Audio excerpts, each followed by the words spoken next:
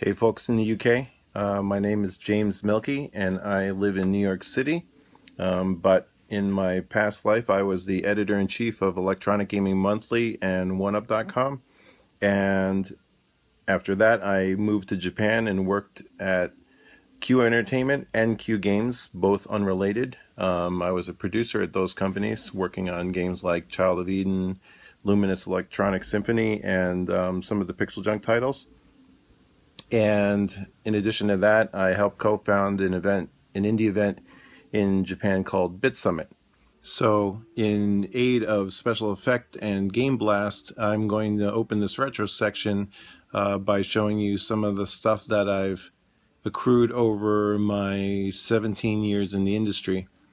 I'm going to show you some of my favorite things, and it's going to involve diving into a lot of cardboard boxes as I've yet to unpack everything in this apartment. So bear with me and let's take a look. In this box we've got mostly Sega Saturn games. Remember when this analog controller came out? That was really cool. Okay, so here's a couple copies of Gun Hazard for Super Famicom. These are signed by Yoshitaka Amano. These are pretty cool.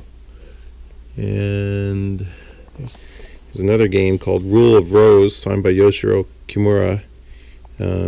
He was responsible for games like Tulip and Little King's Story. This is a survival horror game, and I don't know if this one ever came out in the UK, but this one is not very common in the States, so it's hard to find. This is a plaque for Space Invaders Extreme, signed by the original designer of Space Invaders, which is neat. This is a limited edition box of Okami for Nintendo DS. You can see it's meant to fit in that little case just like that.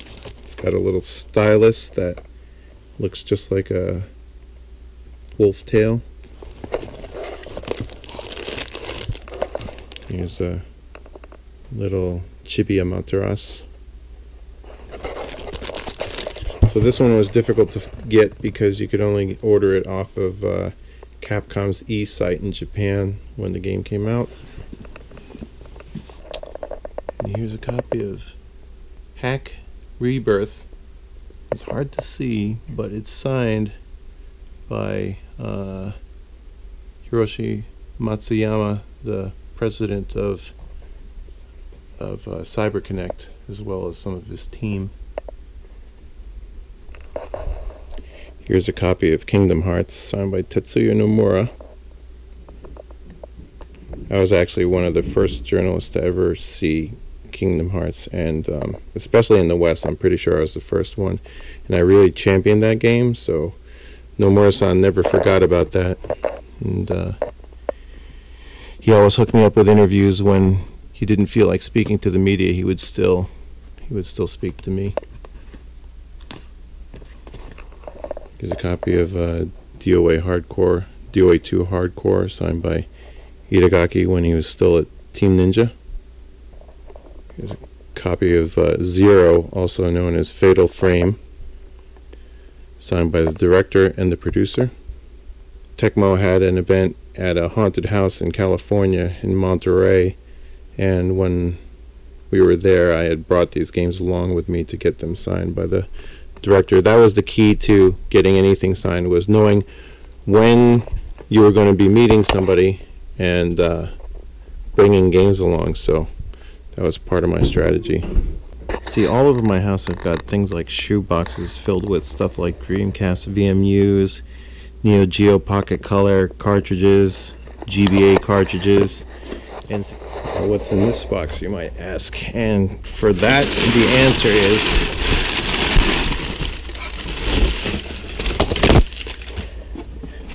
the original Steel Battalion controller. Look at this beauty.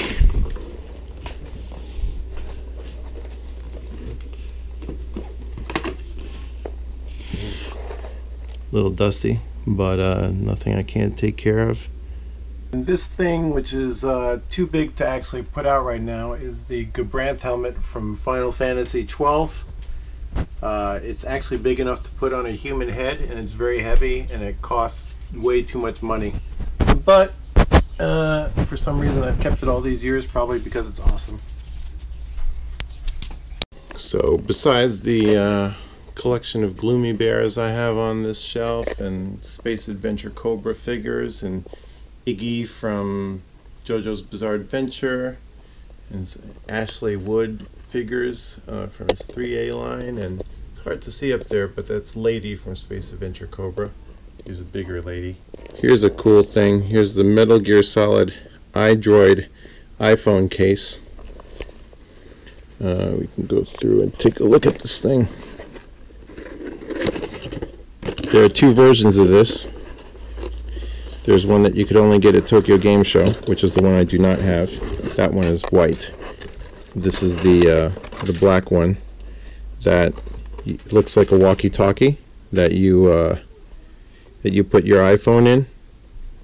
And I have not used this yet, even though I have an iPhone that fits in here. I think eventually, when the iPhone is no longer fit for service and it's just an MP3 player, I'll use this then. So one of the best things in my collection is this copy of Panzer Dragoon Saga. It's a Japanese version, so it's called Azel Panzer Dragoon RPG.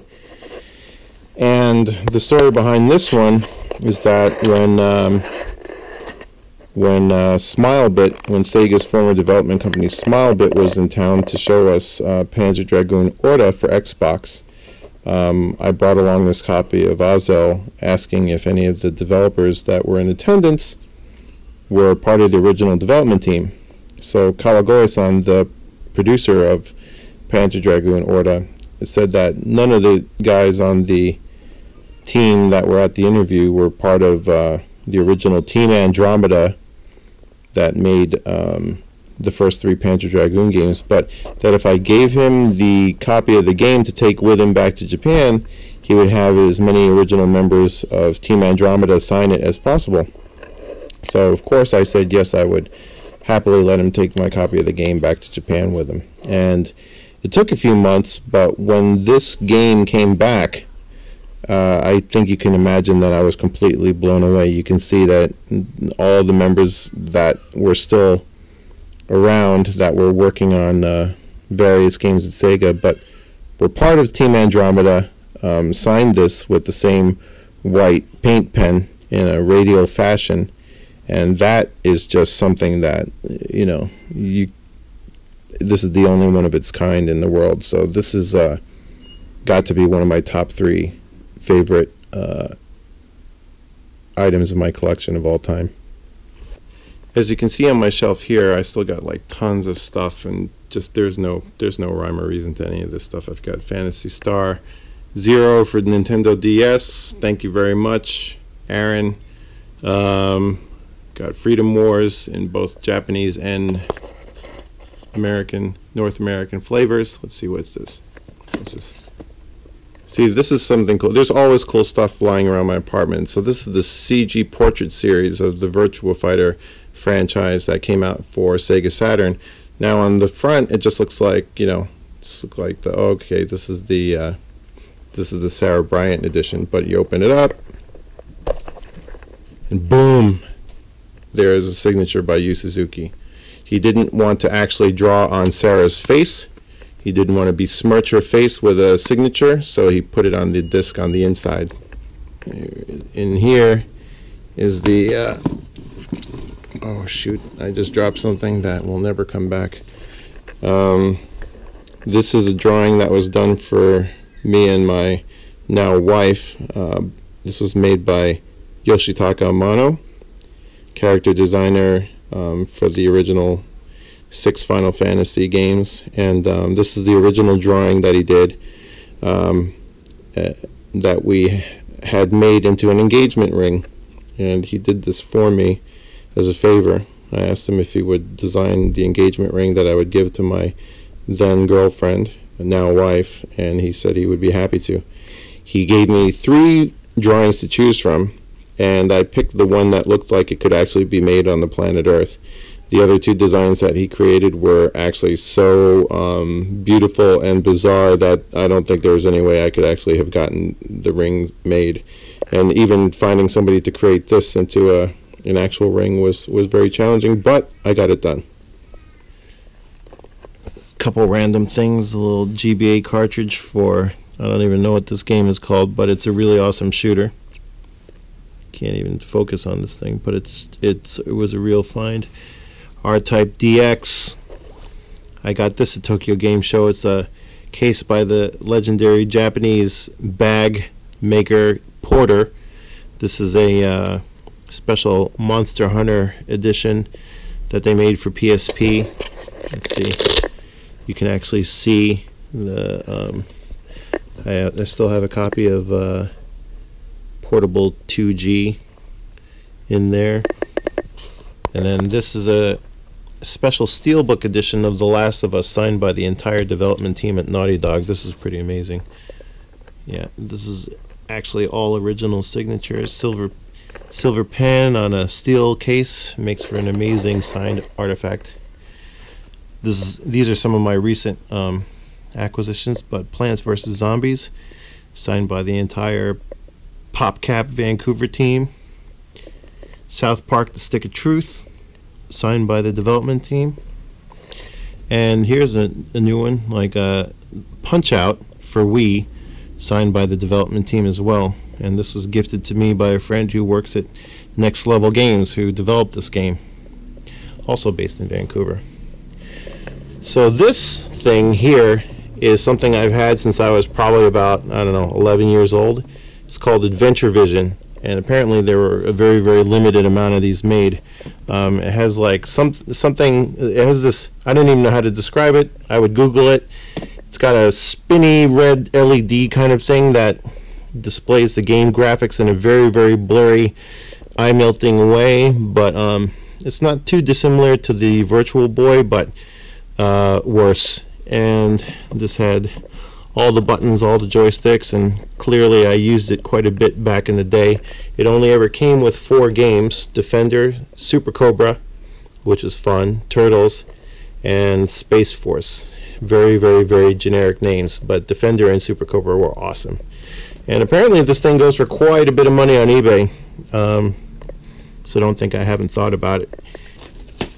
Here's a copy of Dark Souls, signed by Miyazaki-san, the director of the game and the director of Demon Souls, which I am suddenly in the mood to play. Played this game probably about 3 times through, and I actually have every game in the Dark Souls collection: US versions, Japanese versions, Demon Souls, Dark Souls, Artorias of the Abyss edition. When Miyazaki-san actually came by Q Games when I was working there, and he signed something like 20 plus games in my collection, which is not bad considering up until that point he'd only made a couple games.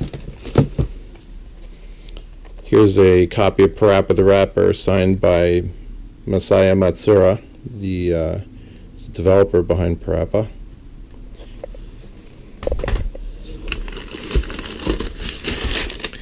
A whole bunch of things in here. Some PSP games. Loco Roco, signed by the developer. And here's a unique artifact. Treasure Land, developed by Treasure and signed by Treasure president and founder Masato Maegawa. This is a very, very uncommon game, and I think he was surprised when I pulled this one out. He told me that Sega actually commissioned them to make this game, but they actually wanted to release Gunstar Heroes first, but he made a deal with Sega that if they promised to release Gunstar Heroes, that he would develop this game Treasure Land for them, and they did.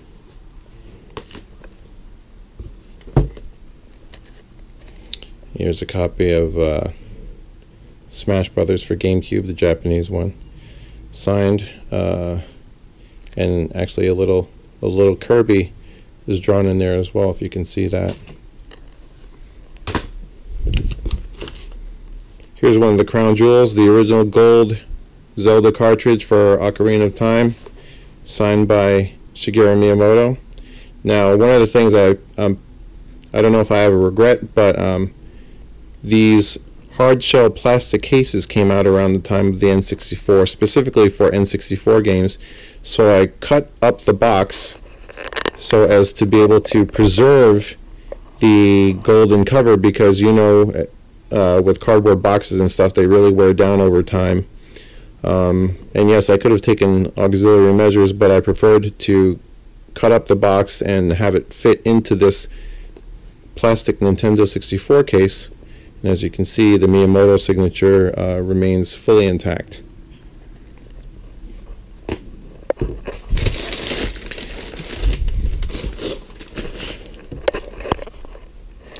It's a copy of Gravity Days, signed by Kiichiro Toyama, which I really love because he draws a little paw there. It's a nice pink paint marker, which contrasts nicely with the beautiful artwork on the cover. Really gorgeous game. Shameless plug, this is Luminous Electronic Symphony, signed by the entire development team, including myself, just to be a part of the gang. And this is a game that I actually worked on. And if you've played it, actually, you know what? The European version I don't think has this reversible cover. You only have the external cover, which is a shame, because we had the design firm Build create this artwork for us. They're based in the UK, and they're former members of the Designers Republic. So we had their expertise influence the design, the visual design of this game. Here's a copy of D2 signed by my friend Kenji Ino, the late Kenji Ino. And speaking of the old Warp, one of Warp's original animators, Fumito Ueda, signed this Shadow of the Colossus for me, and pretty much every copy of Ico that I have, both HD remakes, UK versions, original Japanese versions, US versions. And I actually have more things signed by Sakurai-san than I thought, like both the Smash Brothers and this copy of Medios, and something else that I think I brought to an interview with him. Here's a copy of Nier. Some more stuff signed by Masaya Matsura. Vib Ripple, Parappa the Rapper 2, Moji Ribbon, copy of Katamari Damacy, signed by Yu Miyake, the composer of the music, and Keita Takahashi, the famous director of this game, who drew these little characters in the corner. Oh, one more thing on the shelf that I will pull down is this original drawing by Keiji Inafune during an interview with him, where he drew Mega Man for me. And he was the original character designer, of course, of Mega Man, and a famous ex-producer at Capcom, and now, of course, at Concept. Inafune-san drew a couple of these for us while I was still at 1UP, and this remains enclosed in its bubble wrap on my shelf to this day, where it has not suffered from dust or yellowing. Oh, and before I forget, I actually have a couple copies of this book. You can see here it's Final Fantasy, the artwork of Yoshitaka Amano. What's interesting is I've known Amano-san for quite a long time, and he signed this for me originally, but I thought I lost the book during a move. He drew a Moogle there, and so later on when I met him, he gave me this copy of the book, and he signed this for me. He was like, "It's a shame that you lost the book, so I'll give you another one." But then I went and found the original,